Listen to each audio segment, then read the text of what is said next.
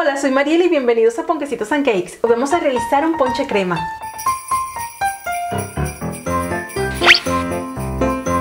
Hoy te traigo una bebida típica de mi tierra, Venezuela, y es el ponche crema. Normalmente lo tomamos en diciembre, que es las épocas festivas de Navidad. Suscríbete al canal y activa la campana para que recibas la notificación de todos mis vídeos.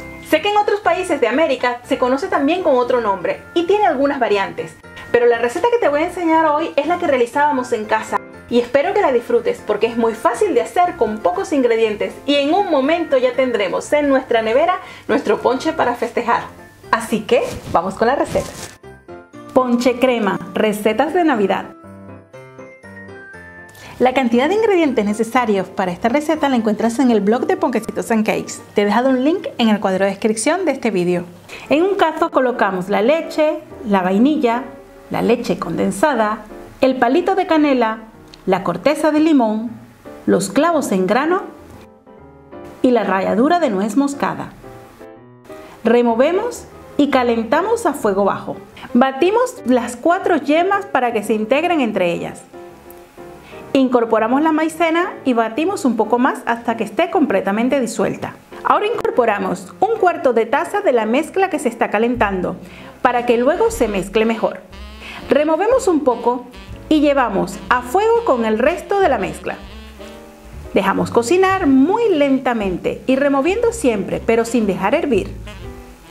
Cuando ya esté a punto de hervir, retiramos del fuego. Pasamos por un colador para confirmar que no hemos retirado todas las especies y no queden grumos. Es opcional colocarle el licor, pero ya que estamos en una fecha de festejos, pues vamos a darle un toque de sabor. El licor en este caso es el ron y yo le voy a colocar media tacita y un poquito más. Así que lo puedes hacer sin licor si quieres que lo consuman niños o si es de tu preferencia. Batimos en batidora de vaso o con una Turmix durante 1 minuto y vaciamos dentro de una botella. Esta debe estar previamente esterilizada con agua caliente. Con esta receta obtenemos cerca de 800 mililitros de ponche. Ahora la cerramos y la llevamos a la nevera a esperar que esté completamente fría y deliciosa para tomar. Para disfrutar entre familiares y amigos y colocándole un pequeño lazo es un perfecto regalo de Navidad. Para que el ponche crema sea realmente delicioso debemos mantenerlo en la nevera y servirlo con un montón de hielo para que sea súper refrescante.